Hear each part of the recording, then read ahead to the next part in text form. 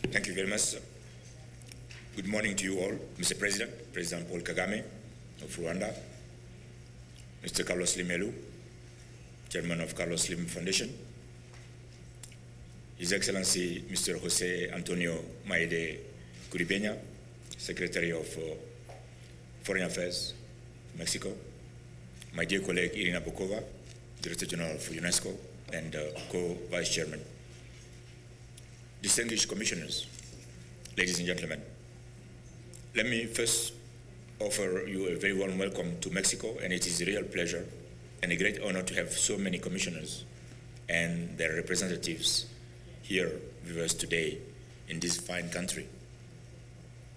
I would like to thank our co-chair, Carlos Slim, in particular, for his kind invitation and for hosting this 7th meeting of the Broadband Commission. Particularly, I would like to express our gratitude for having shared with us the very fine initiative Aldea Digital that was organizing this week. I mean, the inspiration we got from that, Aldea Digital means the digital village. I felt in a digital city, and I believe that this will go to Mundo Digital very soon as the Commission continues to do its work. And this is a great contribution to the world, and I would like to really thank Carlos Slim for putting this together. I would, before I go any further, I would like also to thank all the commissioners for the very, very strong commitment that we have shown over the past 2.5 years, close to 3 years now. On July 12th, we'll have 3 years of work. And this is our 7th meeting, and you've been always all committed. Especially today, especially want to pay a special tribute to our friend Dennis O'Brien. As an Irishman, being here on the St. Patrick's Day is really a sign of commitment. So I would like to congratulate all the Irish participants here on a very good St. Patrick's Day. Let me.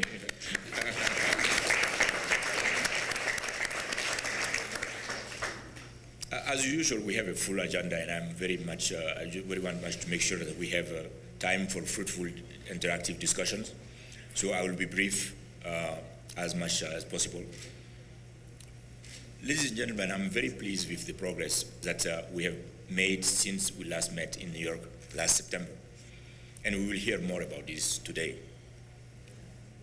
Globally, broadband continues to be at the top of the global political agenda, and nowhere was this more clear than at the World Conference on International Telecommunications, the week in 2012, which took place in Dubai in December last year. There was universal consensus at the conference that broadband was the future, and I am pleased to note that the new international telecommunication regulations, the ITRs, which came out of the wicket, contain important new provisions, notably in Article 6, which will encourage investment in international telecommunication networks, and which will promote competitive wholesale pricing for traffic carried. This is one of the most important articles in the revised ITRs, and I'm confident that it will play a very important role in furthering broadband rollout around the world and bringing the internet within reach of the 4.5 billion people who are still offline. We are among the privileged ones, the 2.5 billion people who are connected today. So I'm sure nobody in this room forgets about the remaining 2/3 of the human population that are not connected.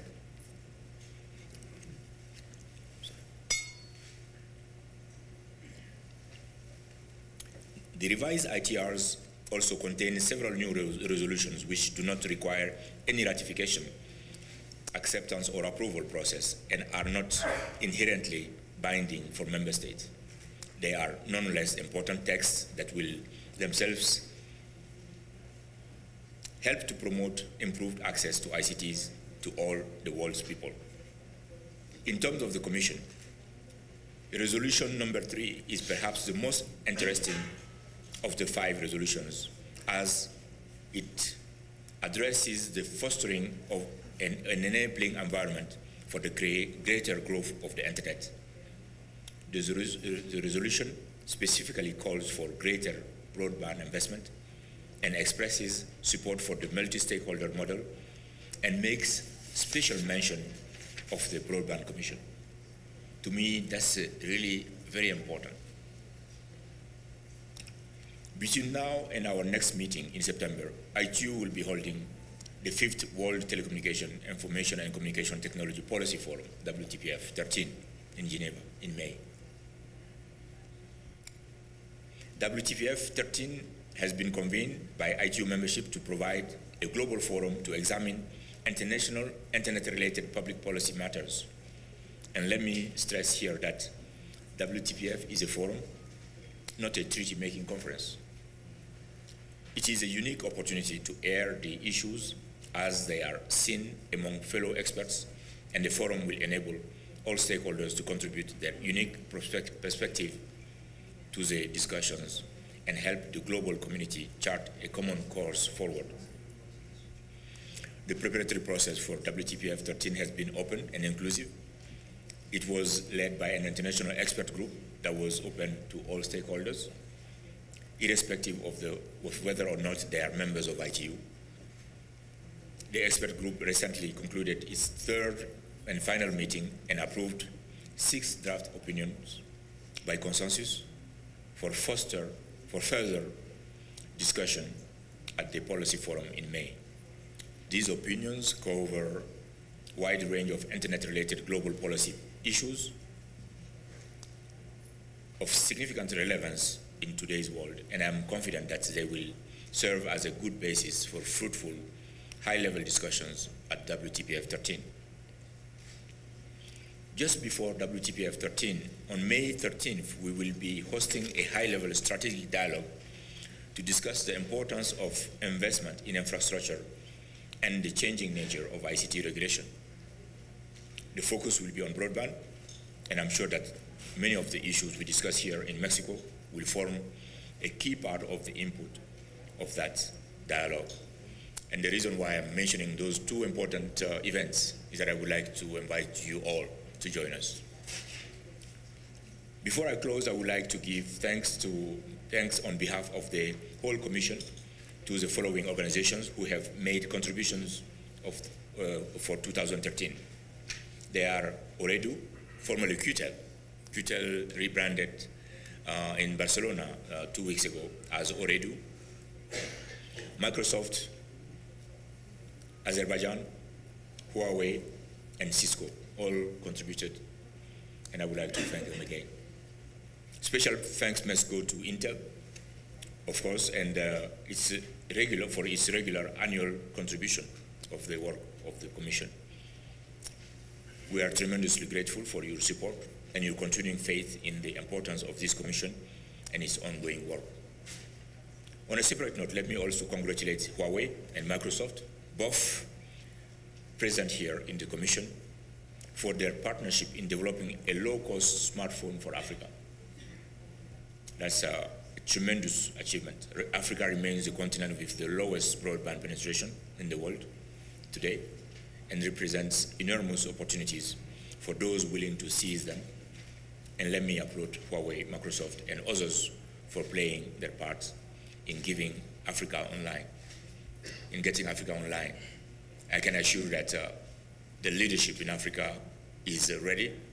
As President Kagame told you, we have convened the first Connect the World series in Africa in October 2007 in Kigali, in Rwanda, at the invitation of President Kagame.